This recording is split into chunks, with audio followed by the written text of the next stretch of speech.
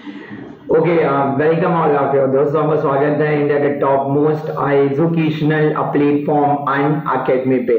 Let's crack gate and ISC. दोस्तों, आज का जो ये टॉपिक है, ये कॉमन टॉपिक है। क्लियर, बहुत सारे स्टूडेंट के मन में एक डाउट होता है ड्यू टू लो कॉन्फिडेंस। क्या सर मैं गेट में अच्छा कर सकता हूँ? क्या मैं गेट में एक अच्छा रैंक ला सकता हूँ? या कैसे मैं through out the year planning करूँ जिससे मेरा गेट में जो है एक अच्छा रैंक आए। क्लियर, और एक ऐसा रैंक आए जिससे कुछ मिले, कहीं ऐसा ना हो कुछ ऐसा मिल जाए जिससे लाइफ टाइम अपने को जो है वो याद रहे। यानी इनडायरेक्टली मैं कुछ ऐसे बोलना चाहता हूँ कि जैसे गेट का हम पेपर दें, क्लियर, और एक ऐसा रैंक आए जिससे हमें कुछ उससे बेस्ट मिले। अगर हम मास्टर्स के लिए देख रहे हैं तो हमें एक टॉप मास्टर्स का कॉलेज या टॉप ब्रांच मिले, क्लियर, रेस्पेक्टिव ब्रांचेस में। और अगर हम जॉब के लिए देख रहे हैं तो हमें टॉप पब्लिक सेक्टर यानी महारत्ना कोई कंपनी मिले।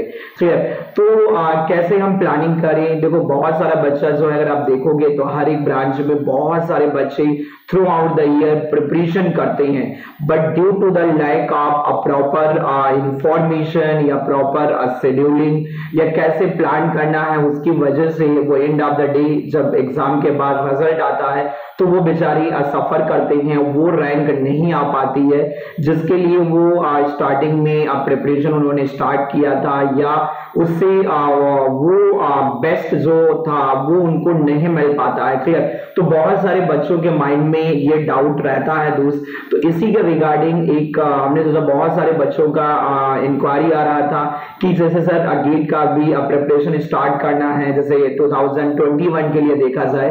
क्लियर, तो हम सर कैसे प्लान करें? तो उसी के रिगार्डिंग जैसे उन बच्चों की इंक्वायरी जो आ रही थी उसके रिगार्डिंग सोचा क्यों ना एक ऑलमोस्ट 45 या 1 आवर का एक सेशन प्लान किया जाए जिसमें बच्चों को गाइड किया जाए कि कैसे अपने को प्लान करना है। या जैसे मैंने 2011 जब मैं बीटेक थर्ड ईयर में था एंड 2012 यानी जब मैं बीटेक फाइनल ईयर में था तो मैंने कैसे प्रिपरेशन किया था, या कैसे मुझे जैसे मैं आईआईटी बॉम्बे से हूँ थर्मल से, तो मैंने कैसे आईआईटी बॉम्बे जैसे एडमिशन लिया था या मुझे कैसे मिला था।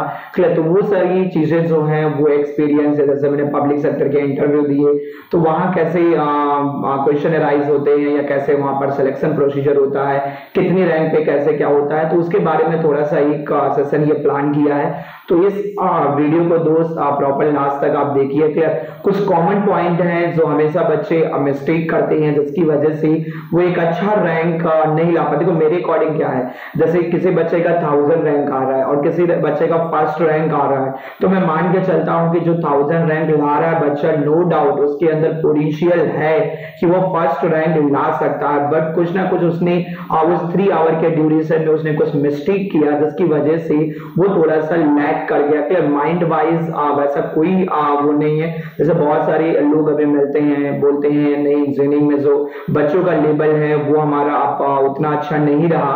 क्लियर, या जैसे बहुत सारे मैंने देखा है लास्ट जैसे 7 ईयर से मैं कंटिन्यूअसली मैकेनिकल में क्लासेस लेता हूँ लास्ट 7 ईयर से। क्लियर, 2000 वैसे देखा जाए तो मैं 2012 से ही क्लास लेना स्टार्ट कर दिया था, लेकिन फुल टाइम 2014 से जैसे मैं क्लासेस लेता हूँ। और दोस्त यकीन मानिए मैं बहुत सारा क्लासेस लेता हूँ। क्लियर, मैकेनिकल में हर एक साल ऑलमोस्ट 2000 प्लस आवर क्लासेस ले लेता हूँ। क्लियर, एंड ऑलमोस्ट देखा जाए तो 10,000 प्लस इंजीनियरिंग स्टूडेंट को मैंने गाइड किया है या ऑफलाइन में मैंने पढ़ाया है। बहुत सारे बच्चे अपने हैं जो डिफरेंट ऑर्गेनाइजेशन में हैं।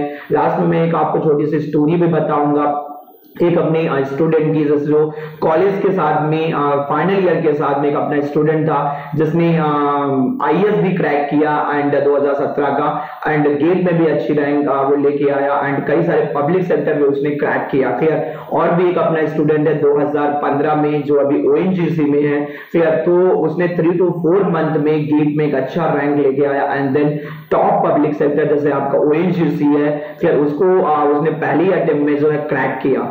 तो कैसे उसने किया, या जो और बच्चे करते रहते हैं जिनका सिलेक्शन होता है वो कैसे करते हैं, और जिनका कुछ मार्जिन की वजह से सिलेक्शन नहीं हो पाता है तो वो कॉमन मिस्टेक क्या करते हैं, वो सब इस सेशन में हम लोग डिस्कस करने वाले। क्लियर। एंड अपना जो पर्सनल एक्सपीरियंस है मेरा, जैसे जब मैं स्टडी करता था या जब मैंने गेट और ESE के लिए प्रिपरेशन की थी तो मैंने कैसे प्रिपरेशन किया था, आज आप कैसे प्रिपरेशन करते हो, दोनों में डिफरेंस क्या है। क्लियर। तो उसको भी थोड़ा सा हम लोग जो है वो कंपेयर करेंगे।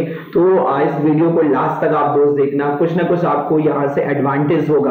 क्लियर। तो जैसे मैंने इसका टॉपिक का नाम ही रखा है tips to improve a rank in gate या target to a single digit rank. देखो अब मैं कोई मैं जोशी या एस्ट्रोलॉजर नहीं हूं ना, मैं बाबा हूं उस टाइप से कि मैं आपको मेरे पास ऐसा कुछ जादू नहीं है कि मैं आपको ऐसे बताऊंगा आप जाओगे एग्जाम में आपका रैंक आ जाएगा, नहीं। जो कॉमन पॉइंट है जहां पर आप मिस्टेक करते हो उन्हीं को मैं आपको थोड़ा सा डिस्कस करूंगा कि ये ऐसे ऐसे आप इंप्रूव कर सकते हो। क्लियर। तो 10-12 कुछ पॉइंट है जो मुझे आपको थोड़ा सा गाइड करना है, जहां पर एक कॉमन आप मिस्टेक करते हो जब आप अपनी प्रिपरेशन को स्टार्ट करते हो एंड लास्ट में जाके आपको रियलाइज होता है कि हमने जो है प्रिपरेशन में ये पॉइंट जो है वो मिस्टेक किए हैं, यहाँ अगर हम और इंप्रूवमेंट करते या टाइम देते तो शायद अपना बेस्ट रैंक देखने को मिलता दोस्त। क्लियर। तो चलते हैं शुरू करते हैं फिर ये सेशन, थोड़ा सा इंथुसियाज्म के साथ देखना दोस्त, आपका एनर्जी चाहिए होगा।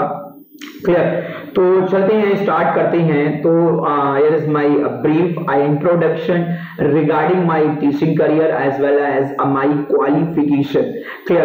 I am Amit Maurya. Clear. I am Amit Maurya and I am teaching from last 7 year in GATE and ESE. India के हर एक इंस्टीट्यूट में मैंने पढ़ाया है, हर एक शहर में पढ़ाया है, तो बहुत ज्यादा एक्सपोजर है। जैसे बच्चों का मैकेनिकल में जैसे मैं 6-7 सब्जेक्ट में लेता था। क्लियर। तो जैसे मैक्सिमम जो बच्चों से एक्सपोजर है वो बहुत ज्यादा होता था। क्लियर। जैसे 7 सब्जेक्ट लेने की वजह से बच्चों में जो बॉन्डिंग होती थी वो मुझे लगता है मेरी बहुत परफेक्ट रहती थी बच्चों की। क्लियर।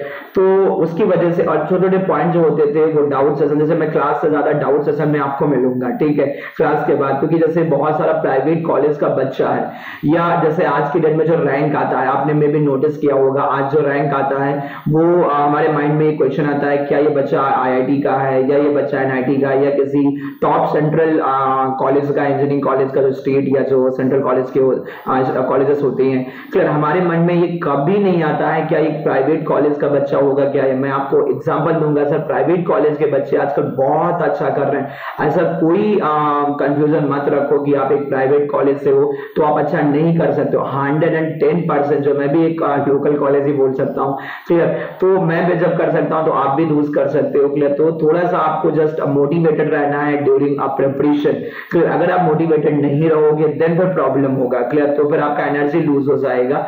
तो जैसे मैं लास्ट 7 ईयर से इस गेट एंड ESE में क्लासेस लेता हूँ and I have completed India के टॉप इंस्टीट्यूट से जहां पर लोगों का सपना होता है एंड कोर ब्रांच से with dream CGPI। Clear. 9.2 overall मेरा CGPI था out of scale of 10। Clear. And qualify maximum number of public sector. और बहुत सारे लोग ये बोलते हैं कि एमटेक यानी 9 to 10 मंथ में रिसर्च पेपर पब्लिश कर पाना आसान नहीं होता है। मैंने कई सारे रिसर्च पेपर पब्लिश किए एंड कॉन्फ्रेंसेस भी दिया।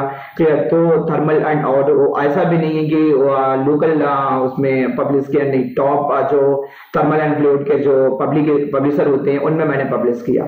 और मेरा जो एक्सपर्टाइज है वो कंप्यूटेशनल फ्लूइड और डायनामिक्स CFD था। और जैसे बहुत सारे बच्चे बोलते हैं सर आपका रिसर्च पेपर कहाँ पर है, दिखाइए सर। क्लियर। तो बहुत सारे लोगों को डिलेमा भी रहता है, पता नहीं किया है या नहीं किया है। तो ये मेरा एक रिसर्च पेपर है सैंपल जैसा आपको दिखाने के लिए। तो टॉपिक जो था वो droplet combustion studies of nitromethane and it's blended mixture. Clear. ये आपको experimental thermal and fluid sciences में मिल जाएगा, जो थर्मल एंड फ्लूइड का जो कोर जर्नल है और ये वर्ल्ड का टॉप पब्लिकेशन है जर्नल्स का। क्लियर। तो ये आप यहाँ से जाके देख सकते हैं जस्ट सैंपल पेपर। तो रोज जैसे जल्दी से मैं आपको रिकॉल कर दे रहा हूँ कि आपको करना क्या है। जैसे अनअकैडमी मार्च के महीने में अगर देखा जाए तो वर्स्ट कंडीशन पूरे इंडिया में लॉकडाउन कंडीशंस है, तो इस वर्स्ट कंडीशन में भी अनअकैडमी प्लेटफॉर्म पे 20,000 plus live special classes India के टॉप एजुकेटर के थ्रू कंडक्ट की गई। फिर बहुत सारे बच्चों ने पार्टिसिपेट किया और मोस्ट प्रोबेबली अप्रैल मंथ में भी बहुत सारा स्पेशल क्लासेस जो है वो रन हो रहा है। तो ये अपॉर्चुनिटी आप ले सकते हो, क्लियर, घर बैठ के आप सीख सकते हो, यहाँ से मैक्सिमम अपने कॉन्सेप्ट बिल्डअप कर सकते हो। एंड मेरी क्लासेस के लिए आपको क्या करना है कि जैसे अनअकैडमी लर्निंग ऐप को आपने डाउनलोड किया एंड देन इंस्टॉल किया। मेरी क्लास के लिए आपको क्या करना है, उसमें सर्च करना है अमित कुमार। अभी जस्ट मैंने रिसेंटली क्लास लेना स्टार्ट किया है, तो अभी नीचे नाम मिलेगा एंड देन आप फॉलो करना है। क्लियर, जैसे ही आप मुझे फॉलो करोगे तो क्लास का जो प्रॉपर नोटिफिकेशन है लाइव क्लास का वो आपको आना स्टार्ट हो जाएगा, मेल मैसेजेस। क्लियर, तो वो आपकी क्लास जो है वो लाइव मिस नहीं होगी। मार्च में भी मैंने भी बहुत सारी क्लासेस ली हैं, अप्रैल में भी मैं बहुत सारी स्पेशल क्लासेस ले रहा हूं जैसे, तो आप वहां पर आ सकते हो और मैक्सिमम चीजें वहां से सीख सकते हो दोस्त। क्लियर, तो अगर थोड़ा सा और आगे चलें तो अगर आप सब्सक्रिप्शन प्लान की बात करोगे जो पेड कोर्सेस हैं, क्लियर, तो जैसे पहले क्या होता था गीट एंड ESE के सब्सक्रिप्शन आपके अलग अलग होते थे, तो स्टूडेंट को बहुत सारा जो है वो बर्डन आ जाता था फाइनेंशियल। लेकिन अभी दोनों जो आपके डिपार्टमेंट है वो एक ही में मर्ज हो गए हैं और अगर आप देखो तो बहुत नॉमिनल कॉस्ट पे जो है आपको सब्सक्रिप्शन मिल रहा है। एंड मैं आपको सजेस्ट करूंगा कि मिनिमम आप 1 ईयर के सब्सक्रिप्शन प्लान के लिए चाहिए, 9 मंथ आपको लग जाएगा गेट एंड ESE का सिलेबस को बाइंड अप करने के लिए, then revision test paper. Clear, तो उसके लिए मैं सजेस्ट करूंगा कि आप मिनिमम 12 मंथ के सब्सक्रिप्शन प्लान के लिए चाहिए। तो 12 मंथ का जो ये प्लान है ये 25,000 का पड़ेगा। एंड अगर आप देखोगे मेरे इस कोड को यूज करोगे अमित मौर्य यूट्यूब AMYT, तो आपको इंस्टेंट 10% का डिस्काउंट मिलेगा। एंड डिस्काउंट के बाद जो फाइनल अमाउंट आपको पे करना है ये 22,500 पे करना पड़े, बहुत ही नॉमिनल चार्जेस हैं।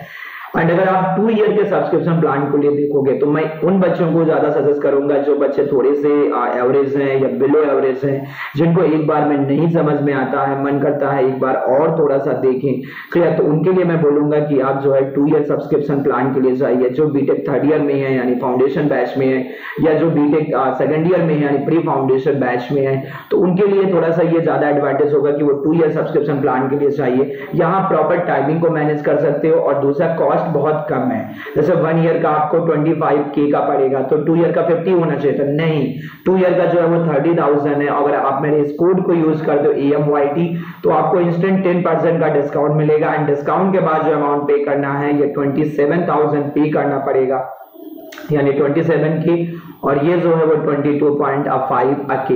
यानी अगर इसमें आप 1 मंथ का ऐड कर देते हो, 1 मंथ यानी 4.5K अगर ऐड कर देते हो, क्लियर, तो आपको 1 ईयर का एक्स्ट्रा कोर्स को एक्सेस करने का मौका मिलेगा दोस्त। तो ये आपके लिए ज्यादा बेटर है, अगर इस प्लान के लिए आप जाओ तो ये आपके लिए ज्यादा बेटर रहेगा। एंड इसको आप देख सकते हो। अगर इसके रिगार्डिंग कोई आपको इशू आता है तो आप इस नंबर पे मुझे मैसेज या कॉल कर सकते हो। क्लियर, तो सब्सक्रिप्शन के रिगार्डिंग अगर कोई आपको इशू आता है, क्लियर, 7073442604।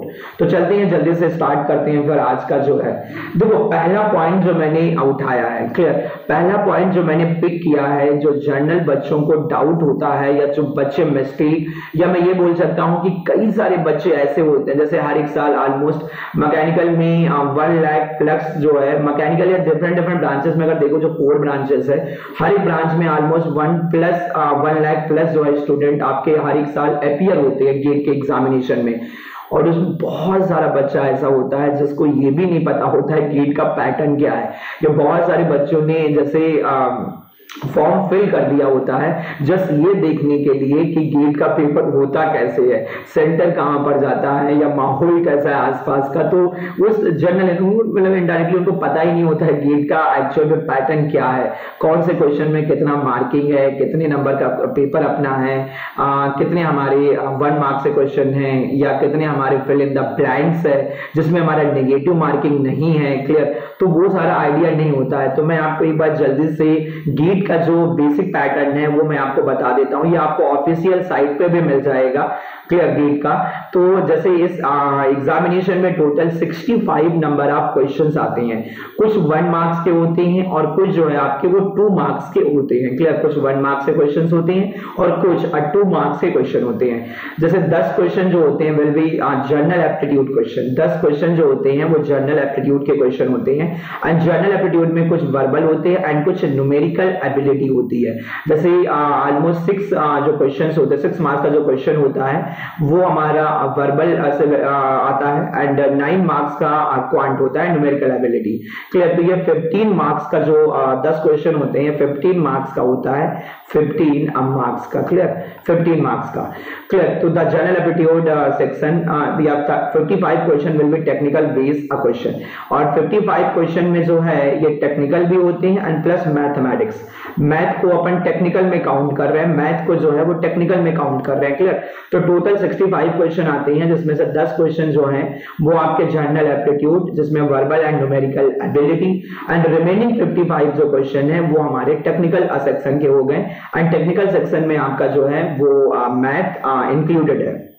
जैसे मैथ भी एग्जाम में 15 मार्क्स का आता है, तो सही से अगर देखा जाए तो आपका जो है वो 70 मार्क्स का जो है वो टेक्निकल पेपर पूछा जाता है, 70 मार्क्स का जो होता है वो टेक पेपर होता है। रिमेनिंग 30 मार्क्स का जो होता है वो हमारा नॉन टेक टाइप से आप बोल सकते हो, जिसका क्वांट और आपका मैथमेटिक्स।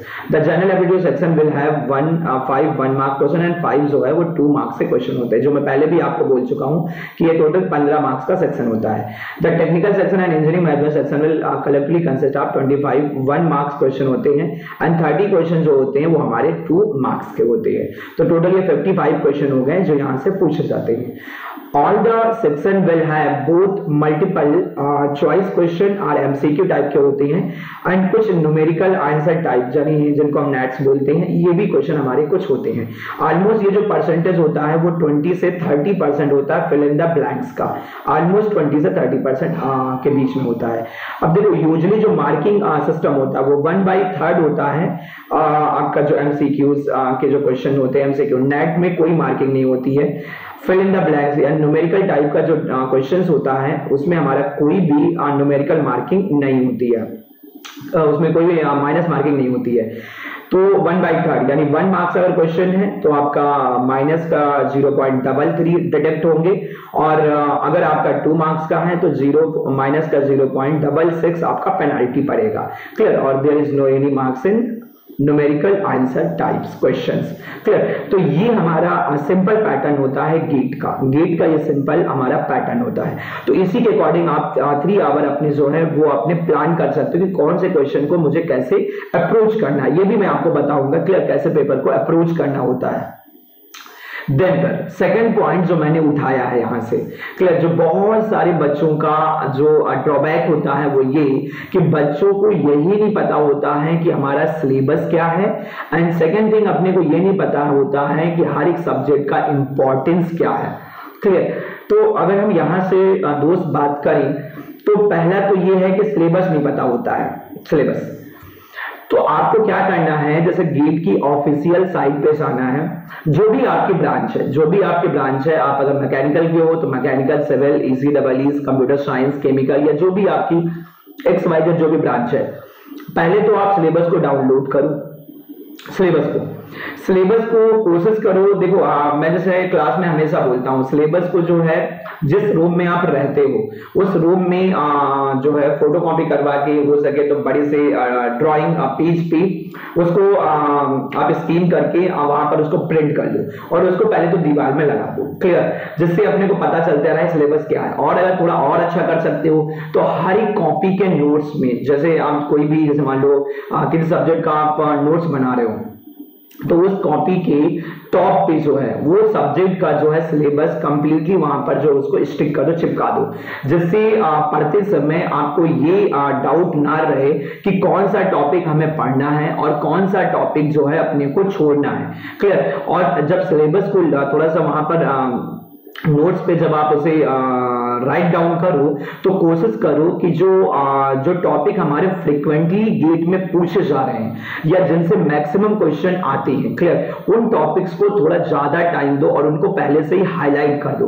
कि जैसे सपोज हम मैथमेटिक्स की बात करें तो मैथमेटिक्स में जो है वो डिफरेंशियल इक्वेशन हमेशा आता है, या प्रोबेबिलिटी जो होती है वहां से क्वेश्चन बहुत पूछा जाता है, या जैसे हमारे जो मैट्रिसेस होते हैं, तो मैट्रिक्स से क्वेश्चन बहुत आते हैं, क्लियर। तो ये 3-4 टॉपिक जो हैं ये अपने को पहले से ही हाईलाइट करके रखना है कि जब हम मैथमेटिक्स को पढ़ें तो ये टॉपिक हमारे जो हैं वो मैक्सिमम डेप्थ तक हो और इनमें मैक्सिमम क्वेश्चन की अपने को प्रैक्टिस हो जाए। कहीं ऐसा ना हो कि इन टॉपिक में हम लैग कर जाए। जैसे एप्टीट्यूड की बात करें तो एप्टीट्यूड में जैसे हमारा ब्लड रिलेशन होता है, या वेन डायग्राम होते हैं, या पाई चार्ट होते हैं, या ऐसे बहुत सारे हमारे छोटे छोटे टॉपिक हैं जो बहुत ज्यादा गेट पॉइंट ऑफ व्यू से इंपॉर्टेंट है, क्लियर। तो वो आप प्रॉपर तरीके से पहले से आप हाईलाइट करके रखो कि जब हम ये टॉपिक पढ़ेंगे तो इनमें हम थोड़ा ज्यादा फोकस करेंगे, ऐसा ना हो कि इसमें प्रैक्टिस अपनी लैग कर जाए, क्लियर। तो पहले तो आप सिलेबस को प्रॉपर तरीके से और कोशिश करो कि जैसे देखो जब मैं प्रिपरेशन करता था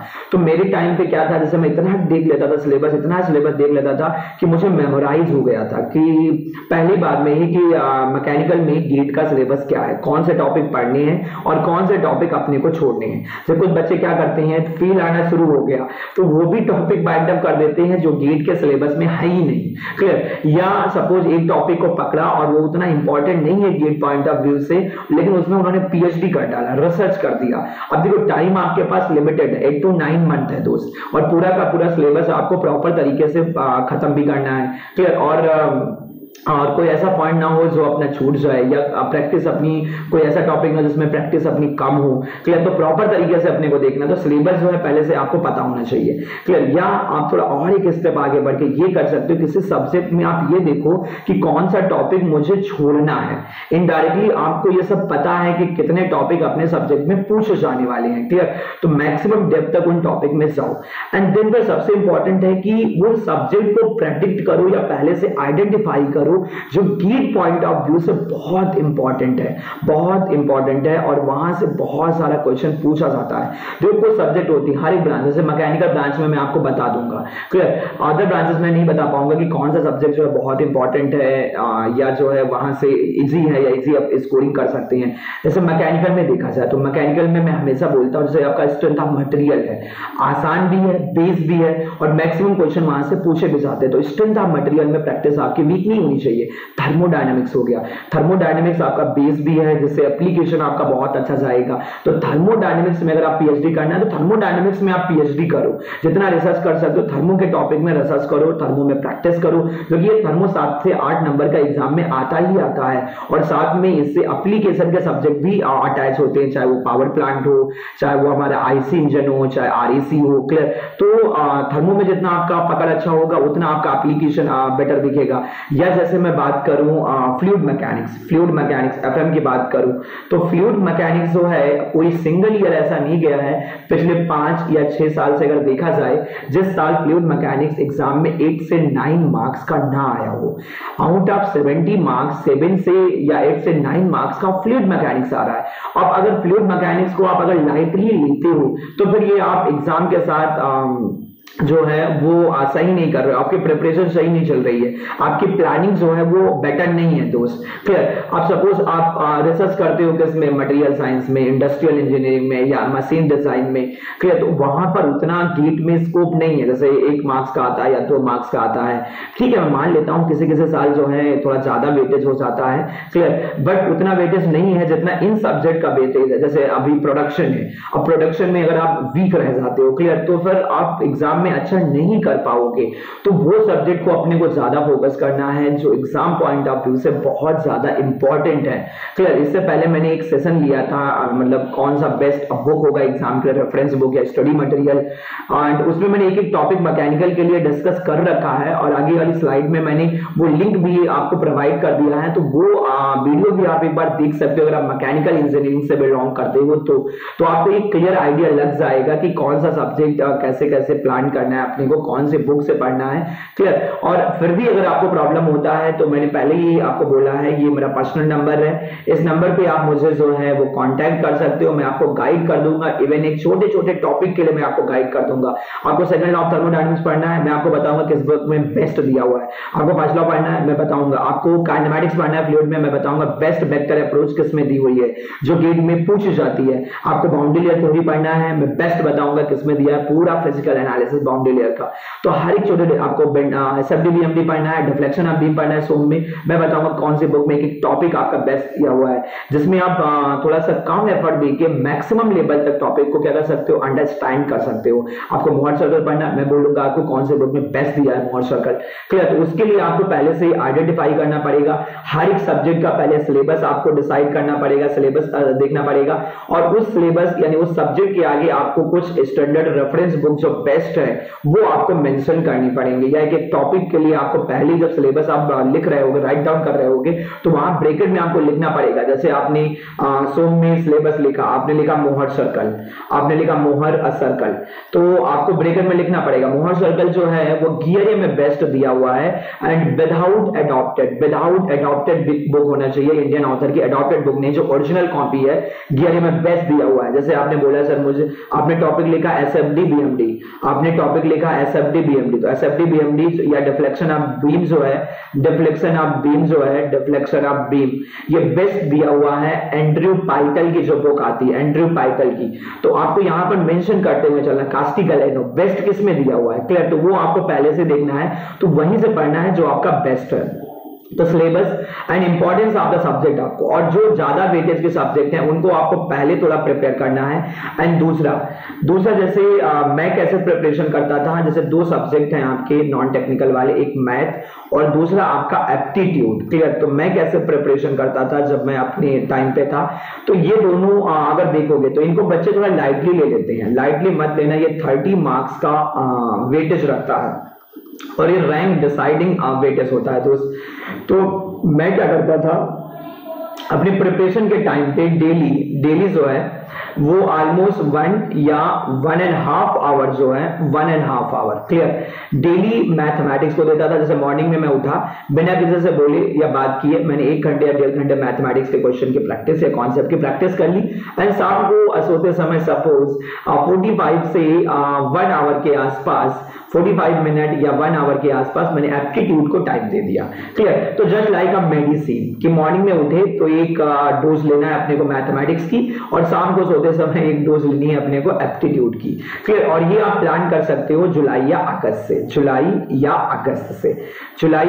से। तो ऑलमोस्ट अगर देखो मशीन तो हो नहीं, ह्यूमन बीइंग हो, तो मैं नहीं कह रहा हूं कि 30 डेज डेली आप ये फॉलो कर पाओगे, लेकिन 30 डेज में अगर आपने 20 डेज भी अगर इस रूल को फॉलो कर लिया तो ऑलमोस्ट जो है वो 20 आवर के आसपास मैथमेटिक्स हो गई एंड मिनिमम आपका 15 से 20 घंटे के आसपास मंथ में आपका एप्टीट्यूड हो गया, एप्टी हो गया। अब अगर आप 7 महीने देखोगे, जुलाई अगस्त सितंबर अक्टूबर नवंबर दिसंबर शायद 6-7 महीने अगर आप रखोगे, 6 महीने, तो ऑलमोस्ट जो है 20 यानी 120 आवर के आसपास आपका मैथमेटिक्स हो गया बिफोर एग्जाम एंड ऑलमोस्ट आपका 90 से प्लस आवर के आसपास आपका एप्टीट्यूड हो गया बिफोर एग्जामिनेशन, क्लियर।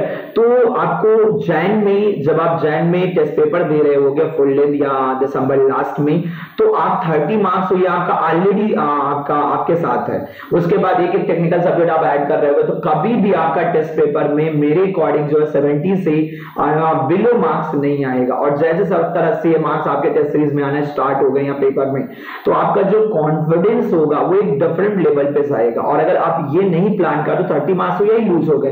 अब सपोज आपने 3-4 टेक्निकल सब्जेक्ट कर रखा है, तो उसमें कितना मार्क्स आएगा? 3-4 सब्जेक्ट में 20-25-30 नंबर आपके आना स्टार्ट हो जाएंगे। फिर आप डीमोटिवेट होना स्टार्ट हो जाओगे। डीमोटिवेट होगे तो माइंड में फिर उस लेवल पे माइंड जो है वर्क नहीं करेगा, क्लियर, वर्क नहीं करेगा माइंड, तो फिर कहीं ना कहीं आप प्रिपरेशन को लैग कर दोगे, क्लियर। तो ऐसा नहीं होने देना है, क्लियर। तो ये पहले से अपने को प्लानिंग करके चलना है। तो एक तो सिलेबस और दूसरा importance of each subject, clear. तो ये दूसरा पॉइंट है मेरे अकॉर्डिंग, जो बहुत सारे बच्चे जो हैं वो नेग्लेक्ट करते हैं या ध्यान नहीं देते हैं। नेक्स्ट थर्ड पॉइंट जो बहुत ज्यादा बच्चों में माइंड में होता है, बच्चे बहुत ज्यादा पूछते हैं, सर मैं कहां से पढ़ूं, क्लियर। कौन से स्टडी मटेरियल को फॉलो करूं, कहां से पढ़ूं, कैसे प्लानिंग करूं। क्लियर, ये जो है वो कॉमन क्वेश्चन होता है और ऑलमोस्ट मैं मान के चलता हूं ये 99% लोगों का ये जो है ये डाउट रहता है। क्लियर, ये बहुत सारे बच्चे ऑफलाइन में पूछते भी रहते हैं सर हम कहां से पढ़ें। देखो जैसे मैंने ये लिंक आपको शेयर किया है, अगर आप मैकेनिकल के तो मैकेनिकल की अगर ब्रांच, अगर आपकी मैकेनिकल ब्रांच है तो इस लिंक को आप प्लीज दोस्त एक बार देख लेना कंप्लीट वीडियो।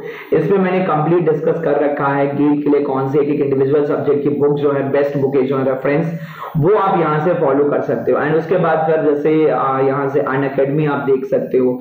अनअकैडमी पे जो लेक्चर अपने पूरे के पूरे हैं, बहुत सारे आपके free of cost. Unacademy plus पे भी आ सकते हो, प्लस पे भी। एंड यूट्यूब सेशन जैसे अपना यूट्यूब चैनल पे आ सकते हो, जैसे अभी ये जिस चैनल पे आप देख रहे हो ऐसे बहुत सारे अनअकैडमी के चैनल्स हैं। क्लियर, तो उन पे आप जाके देख सकते हो, वहां पर बहुत सारी स्पेशल क्लासेस है आपके फ्री ऑफ कॉस्ट हैं दोस्त। क्लियर, तो इसको आप फॉलो कर सकते हो। बाकी जो कंप्लीट बुक्स के रिगार्डिंग या स्टडी मटेरियल के रिगार्डिंग वो मैंने इस लिंक में पूरा का पूरा शेयर कर रखा है। जितने भी सब्जेक्ट हैं, ESE, गेट, जितने भी एग्जाम होते हैं, JEN, जो भी कुछ है पूरा मैंने यहाँ पर दे रखा है। तो जाके इसको एक बार कंप्लीट आप देख लेना। इस वीडियो के बाद आपको एक क्लियर आइडिया आ जाएगा कि कहां से अपने को या कौन से सब्जेक्ट में कौन से बुक को प्रेफर करना है। क्लियर, तो इस पॉइंट को भी मैं ज्यादा डिटेल में डिस्कस नहीं कर रहा हूं। नेक्स्ट, ये थोड़ा सा इंपॉर्टेंट है सर। क्लियर, बहुत सारे बच्चे इस चीज को लाइटली लेते हैं और इसके इंपॉर्टेंस को समझ नहीं पाते हैं। टेस्ट पेपर या टेस्ट सीरीज का जो इंपॉर्टेंट होता है ड्यूरिंग द प्रिपरेशन। क्लियर, देखो ये आपके सेमेस्टर का एग्जाम तो है नहीं कि सारे के सारे पास हो जाओगे, कुछ भी लिखो लास्ट में टीचर से जाके रोगे या आप रिक्वेस्ट करोगे, थोड़ा बहुत आपको देख लेगा, ठीक है पास हो गया चलो। या यहाँ पर कोई क्राइटेरिया नहीं है कि 50 लोग पास हो रहे हैं या 60। क्लियर, एग्जामिनेशन है, कॉम्पिटिटिव एग्जामिनेशन की बात करोगे, अगर आपका हो रहा है तो मेरी पड़ोस वाले का नहीं होगा। क्लियर, तो यहाँ पर तो रैंक बेसिस पे है। तो रैंक बेसिस पे देखो नॉलेज बहुत सारे लोगों को होता है, बहुत सारे लोगों को नॉलेज होता है, नो डाउट। मैं डाउट वो नहीं कर रहा हूँ कि जैसे नॉलेज नहीं, नॉलेज की कमी नहीं। उस 3 आवर में उस नॉलेज को आप किस लेवल पे दे पाते हो या परफॉर्म कर पाते हो वो बहुत ज्यादा मैटर करता है दोस्त। क्लियर, और वो तभी हो पाएगा जब आप उसकी पहले से जो है वो प्रैक्टिस करोगे, उस एनवायरमेंट को डेवलप करने की कोशिश करोगे। आपने कोई टेस्ट पेपर नहीं दिया, आपने suppose full length test series नहीं ज्वाइन की, नहीं दिया और आप सीधे जाके गेट के पेपर में पहुंच गए, दोस्त यकीन मानिए आप टेस्ट पेपर को पूरा अटेम्प्ट भी नहीं कर पाओगे, क्वेश्चन की प्लानिंग नहीं कर पाओगे। वहां स्क्रीन पे 3 घंटे देखते आपकी आंखें चमकने लगेगी, आपको कैलकुलेटर यूज नहीं होगा, आप हैंग, बहुत सारे मिस्टेक आपको देखने को मिलेंगे, बहुत सारी चीजें फार्मूले जो हैं वो आपके रिकॉल नहीं होंगे। क्लियर, तो जो पहले और जैसे एग्जाम से बाहर निकल के आओगे घर पे बैठोगे, अरे यार ये तो सिंपल सा क्वेश्चन था, ये तो मैं ऐसे ही कर देता। क्लियर, तो बहुत सारे बच्चे घर पे बैठ के उसी क्वेश्चन को लगा लेंगे। जैसे एग्जाम का जो प्रेशर होता है या एग्जाम में जो एनवायरमेंट मिलता है वो 3 आवर में कर पाना थोड़ा सा डिफिकल्ट होता है। या मेरे अकॉर्डिंग जो है टेस्ट सीरीज या test paper is another process of learning. ये लर्निंग की प्रोसेस होती है, ये कंपैरिजन प्रोसेस नहीं है कि मैंने टेस्ट पेपर दिया तो मेरे 90 आ गए, मेरे दोस्त ने दिया तो 80 आ गया, तो मैं उसको बोल रहा हूँ अरे यार तू तो वीक है या समथिंग, ऐसा कोई डिप्रेशन, ऐसा कुछ नहीं होता है दोस्त। आप टेस्ट पेपर दीजिए और अपने मार्क्स किसी को शेयर मत करिए। Test paper is another process of learning and test paper या टेस्ट सीरीज से मेरे अकॉर्डिंग केवल एक ही चीज यहाँ से आपको इंप्रूव करना है और वो है negative marking. Negative marking, clear, negative marking को आपको कंट्रोल करना है। देखो मैं उसको टॉपर नहीं बोलता हूँ जिसको 100 में 70 मार्क्स आते हैं, मैं उसको टॉपर समझता हूँ जो 100 में 50 मार्क्स लाया है और 0 नेगेटिव है उसकी।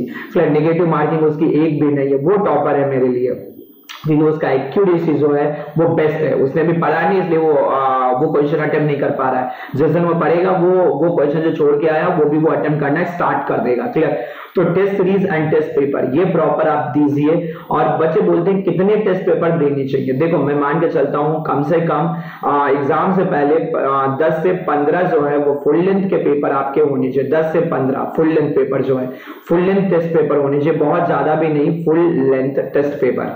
एंड इंडिविजुअल मान के चलो कि मिनिमम 1 या 2 या 3 मान के चलो 0, 2 या 3 जो है वो इंडिविजुअल सब्जेक्ट्स में आपके पेपर होनी चाहिए, मिनिमम 2 से 3। और हर एक पेपर के बाद उसको एनालाइज करो कि कहां पर आपने मिस्टेक कर रखा है, और केवल अपने नेगेटिव मार्किंग को नोट डाउन करो। अपने मार्क्स जो फाइनल आ रहे हैं वो मत नोट डाउन करो। आप एक छोटा सा जैसे A4 पेपर ले लो, छोटी सी डायरी बना लो, फिर उसमें आप अपने नेगेटिव मार्किंग नोट करते चलो कि इस नंबर टेस्ट पेपर में मैंने इतने मार्क्स का नेगेटिव किया, तो मैं कोशिश करूंगा कि अगले जो पेपर में अटेम्प्ट करूं तो उसमें नेगेटिव मार्किंग ना करूं। कभी आपने नोटिस किया है, कभी आपने देखा होगा कि जब आपका एग्जाम आता है सेमेस्टर का जब एग्जाम आता है उससे 5-6 दिन पहले या 1 वीक या 7 डेज बिफोर, क्लियर, आपका जो माइंड होता है वो सुपरसोनिक स्पीड से चलता है। जो भी आपके माइंड के आगे से पास कर दिया जाएगा पूरा का पूरा आप रिकॉल कर लेते हो। इवन आप मैकेनिकल के हो, इलेक्ट्रिकल के एक आध सब्जेक्ट अगर उस टाइम पे आपके सामने से पास कर दिए जाए तो वो भी आपको रिकॉल हो जाते हैं विद 3 आवर या 1 डे वैलिडिटी के साथ। उसकी वैलिडिटी कितने दिन होती है? 1 दिन होती है। जितने दिन हम एग्जाम दे रहे होते 10 दिन या 3 घंटे की वैलिडिटी होती है, या मे बी वो एग्जाम में ही भूल जाता है, क्लियर, समथिंग ऐसा कुछ। एंड तो उस एग्जाम में आपने कभी नोटिस किया है कि अगर कोई क्वेश्चन मेरा एक गलत हो जाता है, क्लियर, तो वो ऑलमोस्ट 2 से 4 साल अपने को वो कॉन्सेप्ट तो कभी नहीं भूलता है। कि सपोज मैंने थर्मोडायनेमिक्स का पेपर दिया था 3rd सेमेस्टर में, और मेरा थर्मोडायनेमिक्स में एक एंट्रोपी का क्वेश्चन गलत हो गया था, एक एंट्रोपी का क्वेश्चन जो था वो गलत हो गया था, तो लाइफ में वो एंट्रोपी का कॉन्सेप्ट जो है वो कभी नहीं भूलेगा, क्लियर। तो जैसे आप ऐसे मल्टीपल नंबर आप टेस्ट पेपर दोगे तो कुछ गलतियां करोगे, कुछ वहां से सीखने का मौका मिलेगा, और वो कॉन्सेप्ट जो है वो आपके हमेशा के लिए आपके माइंड में जो है वो स्टोर होते चले जाएंगे, क्लियर। तो मैं हमेशा बोलता हूं बच्चों को टेस्ट पेपर दो। बहुत सारे बच्चे पेपर नहीं देते हैं, बहुत लाइटली लेते हैं, बहुत रेयर चांस में बच्चे हैं जो पेपर के लिए अपीयर होते हैं। ऑफलाइन में भी मैंने देखा है 400 प्लस की स्ट्रेंथ होती है क्लास की, जब टेस्ट पेपर लो तो ऑलमोस्ट 100, 150 ऐसे आते हैं। बहुत सारे बच्चे नेगलेक्ट कर देते हैं कि सर मैंने पढ़ा नहीं तो मैं पेपर क्या दूंगा। अरे ठीक है, जितना पढ़ा उतने पे आके पेपर दो, क्या फर्क पड़ता है, क्लियर। नहीं दे रहे हो तब भी आप लॉस कर रहे हो, दोगे तब भी कुछ ना कुछ मे भी आपको सीखने का मौका मिलेगा, क्लियर। एटलीस्ट कम से कम 3 आवर बैठने का टाइम मिलेगा, आपको पता चलेगा 3 घंटे बैठते कैसे हैं, क्लियर। वही आपकी प्रैक्टिस हो रही है, वो भी जो है वो गेट के लिए मोर देन इनफ है दोस्त, क्लियर। तो ये थोड़ा सा आप सिंसियरली लीजिए, क्लियर, और test paper and test series को ज्वाइन करिए और मैक्सिमम पेपर को दीजिए। और प्लीज दिसंबर से पहले फुल लेंथ टेस्ट पेपर को मत देना, क्योंकि जब तक आपका सिलेबस एक बार पूरा खत्म ना हो जाए और 100% कॉन्फिडेंस में ना आ जाए, 70 to 80% जब तक आपका सिलेबस पूरा सही से बाइंड अप ना हो जाए, फुल लेंथ टेस्ट पेपर आप टच मत करना, क्योंकि कॉन्फिडेंस जो ऐसा कुछ भी नहीं करना जिससे अपना कॉन्फिडेंस जो है वो लूज हो, क्लियर। तो 4th पॉइंट जो मेरे अकॉर्डिंग था वो ये था कि इंपॉर्टेंस ऑफ टेस्ट सीरीज या टेस्ट पेपर क्या होता है is another process of learning. जितना आपका क्लास का इंपॉर्टेंस है उतना ही जो है टेस्ट पेपर या टेस्ट सीरीज का इंपॉर्टेंस होता है ड्यूरिंग द प्रिपरेशन, क्लियर, मेरे अकॉर्डिंग। नेक्स्ट 5th पॉइंट जो है ये थोड़ा सा इंपॉर्टेंट है। 5th पॉइंट जो है ये इंपॉर्टेंट है, clear. Improve the ability to understand the given question या प्रॉब्लम। बहुत सारे बच्चों को मैंने देखा है, कि उनको क्वेश्चन का पढ़ना भी नहीं आता है, वो क्वेश्चन को पढ़ नहीं पाते हैं सही से, वो समझ नहीं पाते हैं क्वेश्चन में बोला क्या जा रहा है। या कई सारे बच्चे जो गिवन डेटा होता है, गिवन डेटा जो होता है वो सही से पिक नहीं कर पाते हैं और यहां मिस्टेक कर जाते हैं, क्लियर। और मेरे अकॉर्डिंग दोस्त क्वेश्चन में 2 ही चीज होती हैं, दिया क्या है और करना क्या है, क्लियर। और अगर सपोज आपने करना क्या है, जो दिया क्या है, अगर वही मिस्टेक कर दिया तो करना क्या है वो तो भूल ही जाओ पर। तो बहुत सारे बच्चे जो कॉमन मिस्टेक करते हैं वो क्वेश्चन को पढ़ने में ही करते हैं। तो मैं हमेशा बोलता हूं जब भी कभी क्वेश्चन के प्रैक्टिस करो, पहले क्वेश्चन को 2-3 बार पढ़ो। जब प्रैक्टिस कर रहे हो पहले, अब एग्जाम नहीं दे रहे हो, पहले 2-3 बार पढ़ो, एक बार आंख बंद करो, क्वेश्चन को रिकॉल या उसको माइंड में फ्रेम करने की कोशिश करो। क्या होगा डिसएडवांटेज, आपको नींद आ जाएगी, सो जाओगे, जाओगे, ठीक है, फिर उठना, फिर क्वेश्चन पढ़ना, फिर तो पहले क्वेश्चन को माइंड में एक बार फ्रेम करने की कोशिश करो। क्वेश्चन जैसे जैसे आपके माइंड में फ्रेम होना स्टार्ट होगा तो आपकी जो थिंकिंग एबिलिटी है वो बढ़ेगी दोस्त, क्लियर। एंड गिवन डेटा को सही से नोट डाउन करो, उसको अगर ऑफलाइन में देख रहे हो, अगर आपके पास हार्ड कॉपी है तो उसको अंडरलाइन करते चलो पेन या पेंसिल से। एंड जो मेजर मिस्टेक होती है दोस्त वो होती है यूनिट्स की, ये बहुत मिस्टेक होती है, सिली मिस्टेक है, बहुत सिली मिस्टेक। कुछ नहीं होता लाइफ में सर, एक क्वेश्चन भी गलत कर दोगे गेट में तो आपको जाना चाहिए था एनटीपीसी, आ जाओगे सीधे घर, क्लियर। तो वैसे कुछ इसका स्कोप नहीं होता, मिस्टेक तो मिस्टेक होती है, क्लियर। तो सबसे पहले जो है वो यूनिट सही से आप देखो क्या दी हुई है। यहाँ पर बहुत सारे बच्चे क्वेश्चन में यूनिट क्या दिया हुआ है ये मिस्टेक कर जाते हैं, किस यूनिट में अपने को आंसर्स करना है, यहाँ पर बहुत सारे बच्चे जो है वो मिस्टेक कर देते हैं। जैसे फिल इन द ब्लैंक्स होता है, उसमें 4 ऑप्शन नहीं है अपने पास और आपसे सपोज किलो जूल में पूछा है वैल्यू या जूल में वैल्यूज पूछा है, आपने किलो जूल में निकाला और आपने कीवर्ड से कीपैड से एंट्री कर दी उस डेटा की, और आपने मुझे सही से नहीं देखा कि उसने किलो जूल में पूछा था या जूल में पूछा था, क्लियर। और आपका क्वेश्चन सही होते हुए आपने सब कुछ कैलकुलेशन सही किया, कॉन्सेप्ट सही था, सब कुछ सही था, और आपने 2 मार्क्स जो है वो लूज कर दिए। अब 2 मार्क्स में कम से कम 1000 प्लस रैंक आपकी गेट में फ्लक्चुएट कर जाएगी मैकेनिकल ब्रांच में। अगर आप थोड़ा पीछे हो तो अब आप समझिए, आइडिया लगाइए पहले कि किलो जूल या जूल इतना आपको सफर करवा सकता है कि आपको एनटीपीसी में जाना होगा तो आप फिर से घर आ जाओगे, या आप आईआईटी बॉम्बे में थर्मल में एडमिशन मिल रहा होगा तो पता चलेगा न किसी एनआईटी में आपको जाके कोई लोकल सा ब्रांच मिल जाएगा। तो कितना बड़ा आपका ड्रॉबैक हो रहा है आपके लाइफ के साथ, आप कभी इस चीज को बैठ के सोचो। तो जो मेजर है वो यूनिट है, यूनिट को सही से पढ़ो, क्लियर। अब एक छोटा सा देखो पॉइंट होता है, जैसे कभी किसी बच्चे को क्वेश्चन मिलता है तो हमेशा बच्चों के माइंड में एक होता है कि इसका आंसर क्या है, ए बी सी डी में से क्या होगा, ए बी सी डी में से आंसर क्या होगा, क्लियर। तो मैं हमेशा, जैसे मेरे पढ़ाने का जो स्टाइल रहता है वो कन्वेंशनल वे रहता है। जैसे मेरे स्टूडेंट हैं उनसे आप अगर डिस्कस करोगे तो बोलेंगे मौर्य से बहुत कन्वेंशनल क्वेश्चन करवाते हैं, क्लियर। तो कन्वेंशनल क्वेश्चन में मान के चलता हूं कि ये जो है ये आपकी लर्निंग अप्रोच होती है, एंड ऑब्जेक्टिव जो क्वेश्चन होता है ये आपकी टेस्टिंग अप्रोच होती है।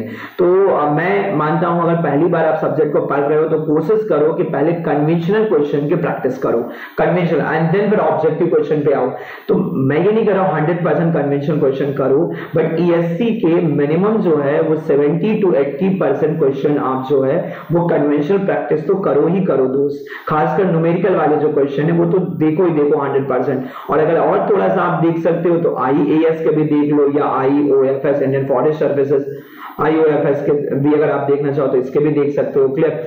तो अगर ये सब करते हो देन उसके बाद ऑब्जेक्टिव क्वेश्चन करते हो तो एक तो पहले ये होता है, देखो कॉन्सेप्ट पहले से बन गया होता है तो ऑब्जेक्टिव क्वेश्चन के आंसर आना स्टार्ट हो जाते हैं, तो एक तो कॉन्फिडेंस बढ़ता है।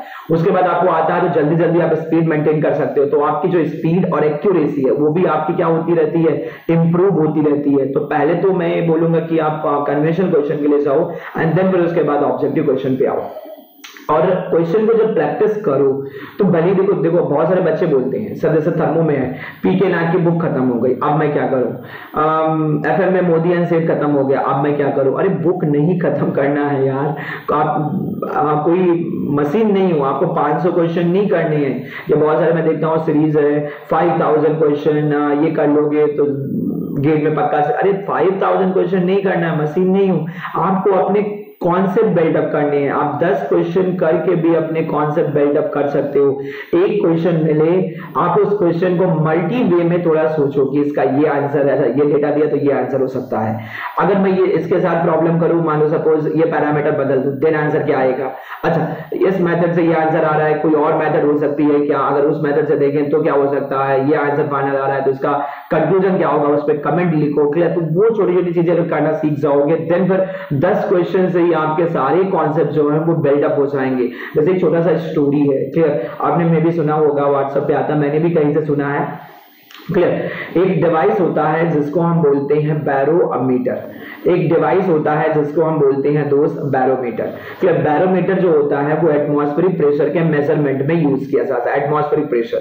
अब देखो 10th के एग्जाम में फिजिक्स के पेपर में एक क्वेश्चन पूछा गया कि by the help of barometer हम किसी बिल्डिंग की हाइट को कैसे मेजर कर सकते हैं। तो नो डाउट अपन बिल्डिंग की हाइट को निकाल सकते हैं। मान लो सपोज कोई अपनी बिल्डिंग मान लो सपोज है, ये बिल्डिंग का मान लो बॉटम है, ये बिल्डिंग का बॉटम है और ये बिल्डिंग का जो है वो टॉप है। हम बैरोमीटर को लेके आए और बिल्डिंग के बॉटम में जो है वो प्रेशर को मेजर करें। तो यहाँ पर हम ATM निकाल लें या सराउंडिंग का प्रेशर, और यहाँ पर जो है वो सराउंडिंग के प्रेशर को हम मेजर कर ले। मान लो ये डैश है सराउंडिंग के प्रेशर या एटमॉस्फेरिक। और प्रेशर जो होता है ये अपने को पता होता है, ये फंक्शन होता है किसका, हाइट का, या इसको हम रो GH टाइप से लिखते हैं। क्लियर, ऐसे कुछ लिखते हैं इसको। तो अगर हम यहाँ पर प्रेशर की इंटेंसिटी को निकाल लें और यहाँ पर प्रेशर की इंटेंसिटी को निकाल लें तो इस प्रेशर डिफरेंस से डेल्टा P से मुझे मिल जाएगा बिल्डिंग का जो हाइट होगा, HB मिल जाएगा जो बिल्डिंग का हाइट होगा।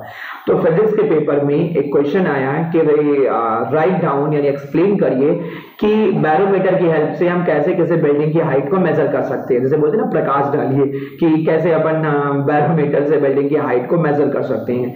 तो एक छोटा सा बच्चा था, उसने एग्जाम में आंसर लिख के आया फिजिक्स के पेपर में। अब सपोज उसने केवल एक ही क्वेश्चन किया था एग्जाम में, एक ही क्वेश्चन उसने अटेम्प्ट किया था, तो पहले से तो श्योर था कि वो फेल तो हो ही जाएगा फिजिक्स में। लेकिन उसकी एक्सपेक्टेशन थी, मान लो 10 मार्क्स का क्वेश्चन आया था, तो उसका एक्सपेक्टेशन था कि गुरुजी जो है उसमें 2-4 नंबर तो देंगे, 2 से 4 नंबर या 5 नंबर, क्योंकि मैंने 4-5 पेज भरे हैं।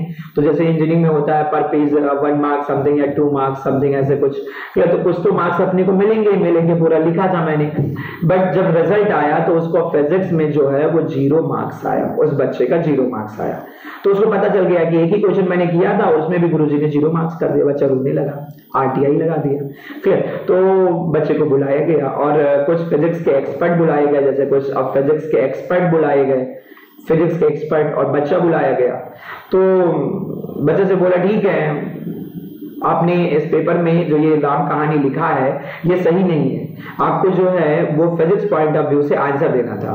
तो बच्चे ने टीचर से बोला कि सर इस क्वेश्चन में कहीं नहीं लिखा है कि आप फिजिक्स पॉइंट ऑफ व्यू से आंसर दो। क्लियर, तो टीचर ने सोचा ठीक है बच्चा है छोटा सा, गलती अपने को लिखना चाहिए था कि फिजिक्स पॉइंट ऑफ व्यू से इसका आंसर दो। बोला ठीक है चलो आप 10 से 15 मिनट बैठो, 10 to 15 मिनट बैठो और फिर से इस क्वेश्चन का आंसर सही से सोचो। अगर आपने सही आंसर दिया तो मैं आपके जो मार्क्स हैं वो पूरे मॉडिफाई कर दूंगा, अदरवाइज फिर आपका जो मार्क्स है वो 0 रहेगा, अदरवाइज आपका मार्क्स 0 रहेगा, फिर आप चिल्लाओ या जो भी करो। क्लियर, फिर इंप्रूवमेंट नहीं होगा। अब देखो बच्चा 10 से 15 मिनट बैठा रहा और कोई आंसर नहीं किया। तो एक ह्यूमन नेचर होता है, हम किसी से कुछ पूछे, अगर सामने वाला ना आंसर दे पाए तो हम क्या होते हैं, थोड़ा सा खुश हो जाते हैं, ठीक है इसको नहीं आता, और अगर वो बता दे तो हम डिप्रेस हो जाते हैं कि इसको भी आता है। तो टीचर बढ़िया ओवर कॉन्फिडेंस में, ठीक है टाइम अप, आपका स्कोर जो है वही रहेगा क्योंकि आपने आंसर नहीं किया। तो वो छोटे से बच्चे ने जस्ट ब्यूटी से आंसर दिया, वो सबसे इंपॉर्टेंट है। उस बच्चे ने बोला सर मैं 10 से 15 मिनट बैठा ये सोचता रहा, मेरे माइंड में इस क्वेश्चन को लेके मल्टीपल आंसर हैं और मैं 10 से 15 मिनट बैठा ये सोचता रहा कि कौन सा आंसर दूं जिससे मुझे full out of full marks मिले।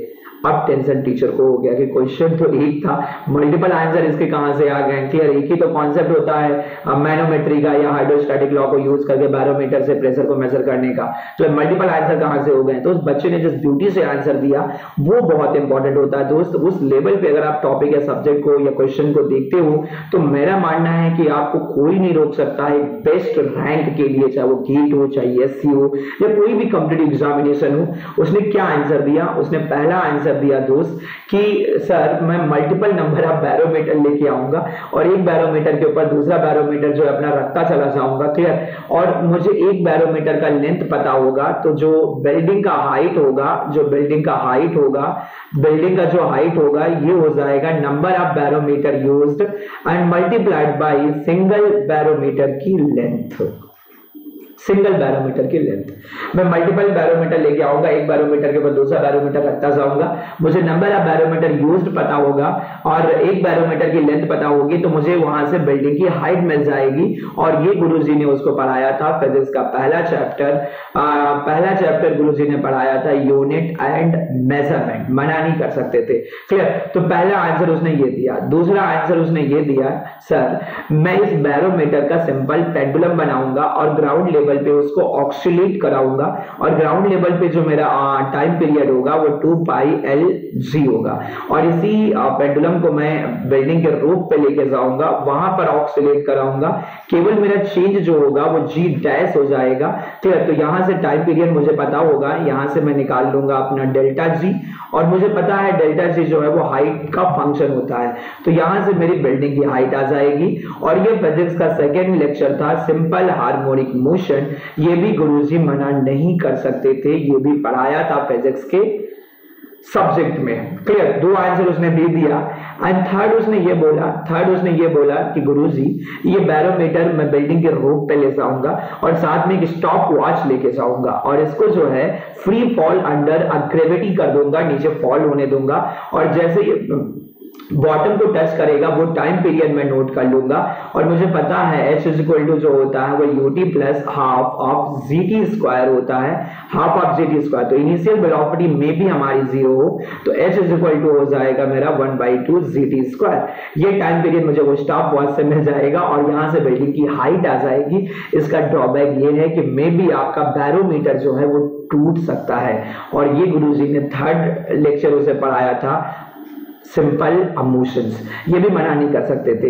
क्लियर? तो ये जब 3 आंसर दिया तो टीचर्स का जो है गुरुजी का चेहरा जो एक्सप्रेशन देखने वाला था, उसने बोला बस बेटा बस स्टॉप। क्लियर? मैं समझ गया कि आपने थोड़ा सा डिफरेंट लेवल से अप्रोच किया है, ठीक है बेटा मैं इसमें आपको full out of full marks दूंगा। क्लियर? तो उसने जो एग्जैक्ट आंसर था वो एक्सप्लेनेशन उसने दिया भी नहीं और टीचर्स के कहने पे 3 अप्रोच उसने बताई और तीनों में उसने फिजिक्स को कहीं ना कहीं रिलेट कर दिया। क्लियर? तो हर एक क्वेश्चन के मल्टीपल वे होते हैं, कुछ तरीकों से आंसर आते हैं या एक सिंगल तरीके से आंसर आता है, कुछ तरीके मेथड होती हैं जो हमारी फेल हो जाती हैं।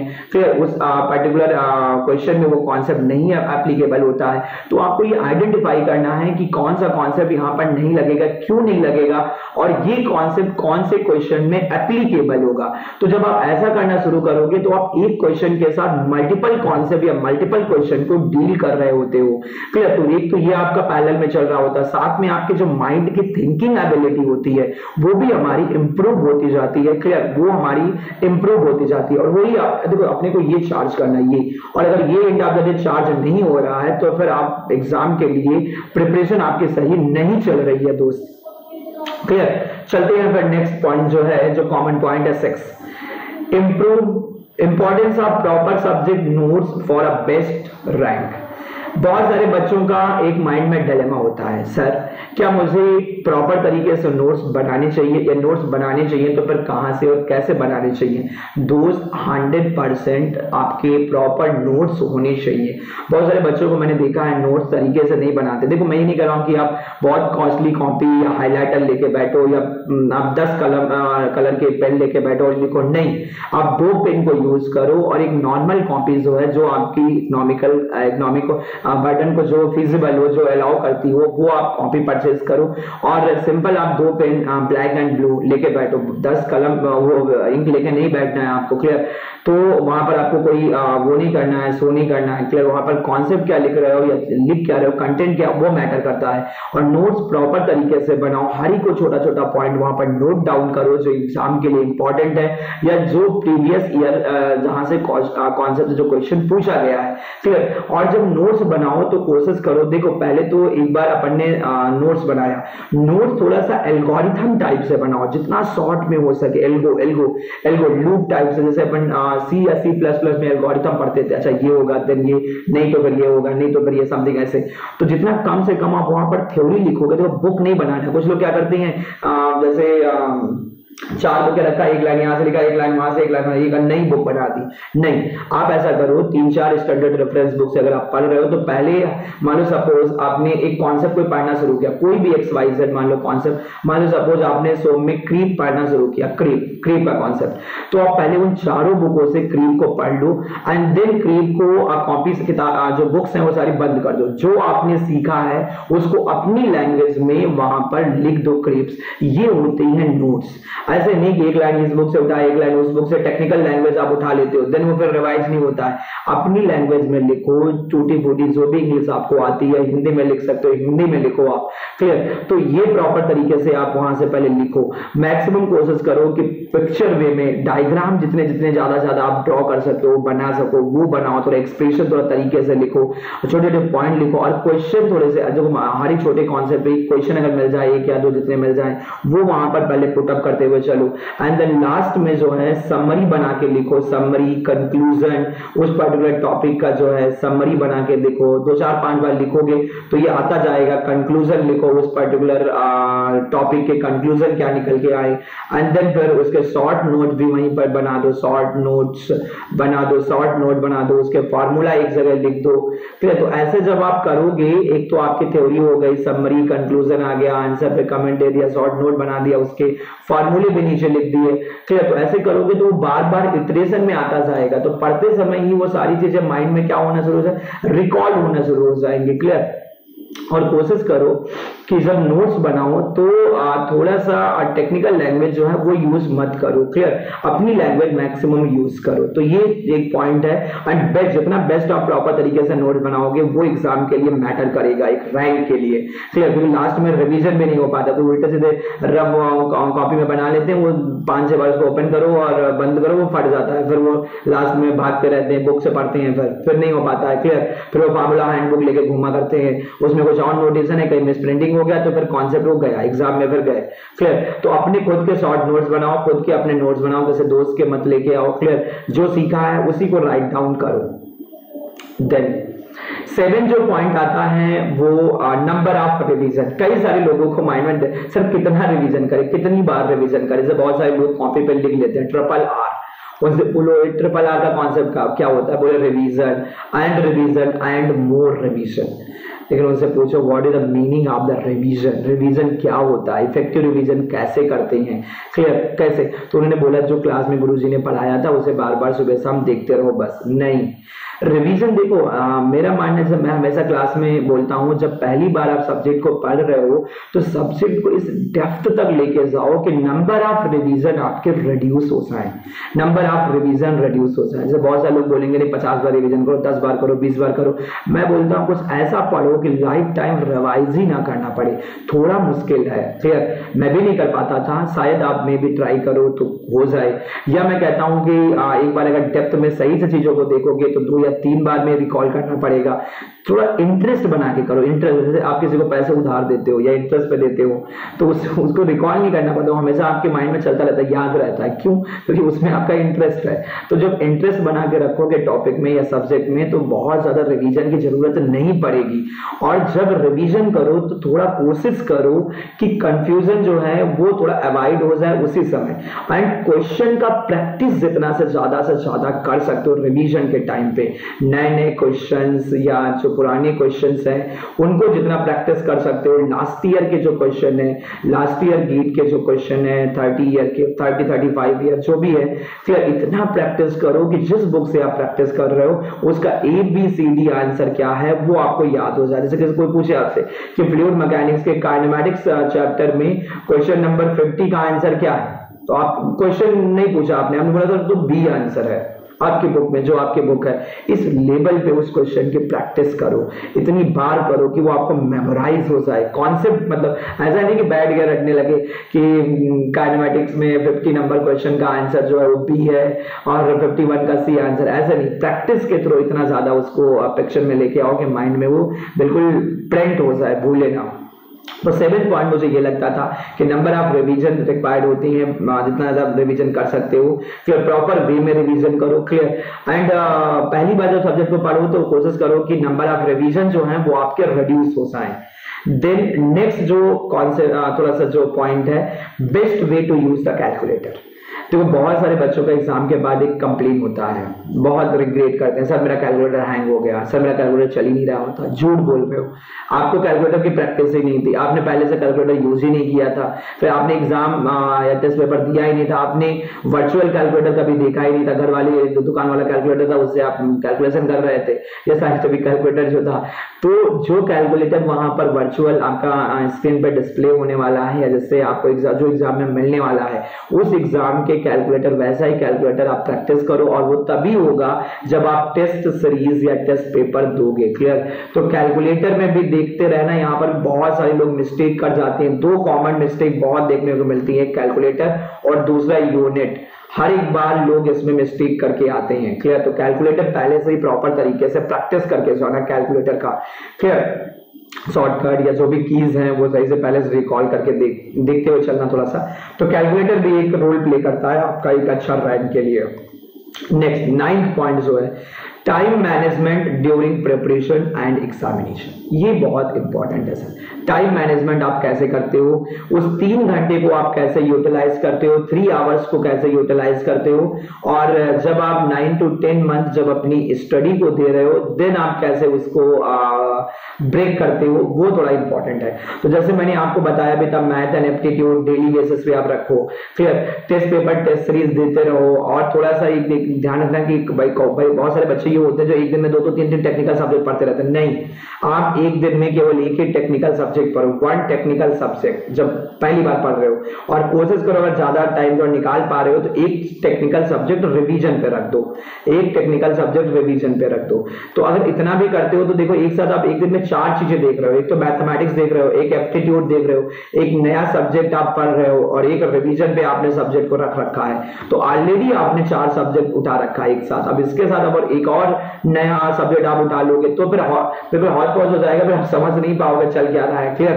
पता चला कि आपका जो है वो फैटिग क्रीप में मिक्स हो गया और क्रीप फैटिग में मिक्स हो गया। क्लियर? तो ऐसा नहीं होना चाहिए। तो एट अ टाइम आपको ये करना है। उसके बाद 3 आवर का जो ये टाइम है, ये तो तभी सेट होगा दोस्त जब आप जो है रियल प्रैक्टिस करोगे, टेस्ट सीरीज की या टेस्ट पेपर दोगे। तो उतना टाइम नहीं है। एक और वीडियो में प्लान करूंगा एक सेशन, क्योंकि ऑलमोस्ट 45 या 1 आवर के आसपास हो रहा है, तो उसमें कुछ पॉइंट है जो लास्ट में ये 8, 9 और 10 पॉइंट है, ये फिर से मैं डिस्कस करूंगा अभी थोड़ा सा। क्लियर? तो ये थोड़ा सा तभी मैनेज होगा जब आप प्रॉपर तरीके से टेस्ट सीरीज या टेस्ट पेपर दोगे। क्लियर? और ये पहले से ही होगा, 9 से 10 मंथ पहले से जब आप प्लानिंग करोगे तभी ये हो पाएगा। अच्छा, दूसरा, बहुत सारे बच्चे क्या करते हैं, 15-16 घंटे पढ़ने लगते हैं। बहुत सारे बच्चे जो होते हैं पूछते टॉपर से, सर आप कितने घंटे पढ़ते थे? व्हाट इज घंटे? आवर क्या मीनिंग होता है? क्लियर?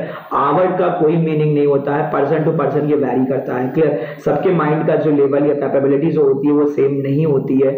आपको तो क्या करना है, आपने डिसाइड किया आज मुझे जो है सोम में या थर्मो में सेकंड लॉ अपने को खत्म करना है, बस सेकंड लॉ खत्म करना है, तो सेकंड लॉ नहीं या तो आप नहीं, समथिंग ऐसे कुछ।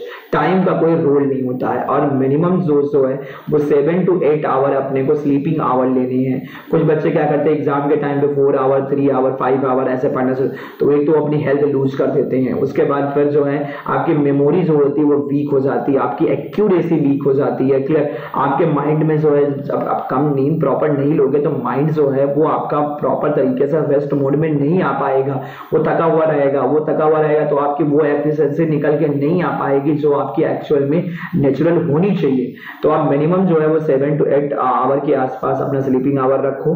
क्लियर? एग्जाम में जो होगा वो देख लेंगे, लेकिन पहले से आप परेशान मत हो। तो मिनिमम 7 to 8 आवर। देन उसके बाद फिर लास्ट में, what if I am running out of time in examination. अगर एग्जाम में टाइम कम पड़ने लगा और लगने लगा अपने को कि अपने क्वेश्चन सारे अटेम्प्ट नहीं हो पा रहे हैं, तो बहुत सारे बच्चों को उस पर्टिकुलर से फरवरी में एग्जाम होता है, ठंडी में पसीना आने लगता है। क्लियर? पूरा मतलब स्वेटिंग होने, तो बहुत दिक्कत होती है, मुंह सूखने लगता है, टेंशन होने लगती है, और वहीं पर जो डिसाइड हो जाता है कि अब तो गए साल, अगले साल फिर देखेंगे। ऐसा कुछ नहीं करना है दोस्त। आप प्रॉपर तरीके से माइंड को बिल्कुल शांत रखो, कूल रखो। अगर टाइम आपका कम होता भी जा रहा है तो थोड़ा सा अपने आप को पुशअप करो कि थोड़ा और जल्दी जल्दी क्वेश्चन आए, क्वेश्चन का सिलेक्शन प्रॉपर तरीके से करो। लास्ट में जाते जाते धीरे धीरे जो आपका स्ट्रेस है माइंड में वो रिलीज होना शुरू हो जाएगा।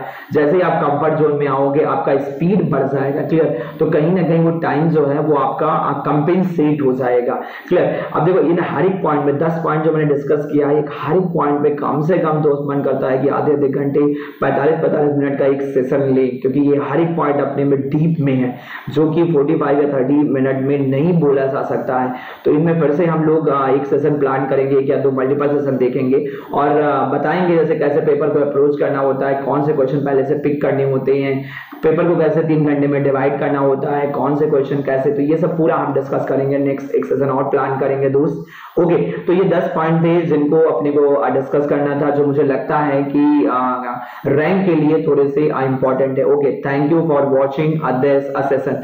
एंड दोस्त बहुत सारे बच्चों ने अभी जो है अनअकैडमी चैनल को सब्सक्राइब नहीं किया है, तो रिक्वेस्ट है आप अनअकैडमी प्लेटफॉर्म पे या यूट्यूब चैनल को सब्सक्राइब कर दो।